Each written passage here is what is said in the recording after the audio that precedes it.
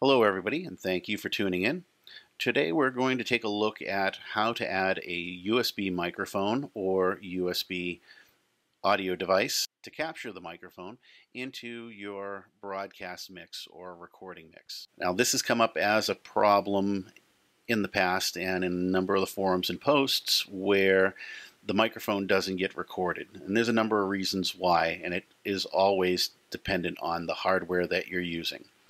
Some devices actually have microphone inputs that route directly to your master audio outputs. So it's an analog output, it's a straight pass through, it does not connect to Virtual DJ at all.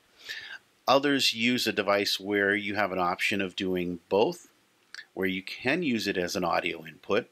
These are kind of rare inclusions because these sound cards tend to be a little bit more expensive because they're more robust. There's others that give you the opportunity to record the analog master output.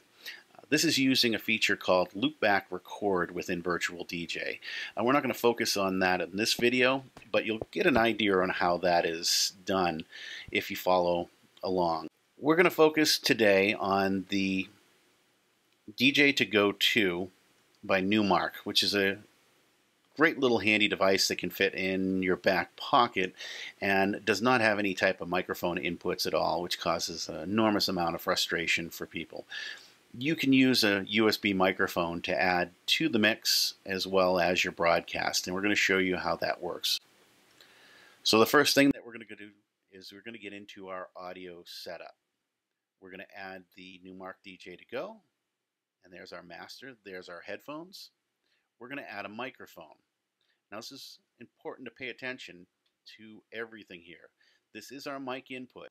There's numerous ways that we can assign it as an audio device in routing, but it is identified as a microphone because we click that device. If you want to get rid of it and start over, click on the microphone to deactivate, click on it again. We have our drop down. We don't want the built-in microphone. That will cause a lot of noise. You'll hear a lot of interference, may hear some feedback. Definitely will hear you pounding on the keys typing in your next song. So we want to avoid that. We're going to use the unknown USB device. It's a Soundtech. It uses generic drivers. It's on channel 1. If you're using a device like a DDJ 800, which has 6x6 audio input and output, you want to check to see in the manual what the actual channels are. But that device has two microphones, 1 and 2, that will show up on channels 5 and 6 respectively. Those need to be set up properly to route audio. Once you have that, you can click apply. Now, another question that some people have come across is the microphone is too low no matter what they do. To change that, you actually need to go into either the microphone driver or on the Macintosh, we're going right into Audio MIDI Setup. And from there, we can see a list of all our audio devices and what they do. Here's our unknown device here. It's assigned as an input, and we have the master volume cranked up. You can do the same thing in the Windows audio settings, and we can go over that in a different video if you'd like. Back to Virtual DJ, make sure you click apply. Close out your window. Now we need to activate the microphone and include it as part of the mix. And how you can do that is from the master window pane. Turn our microphone on. As you can see, we see a little bit of movement down here. We're going to click on the record.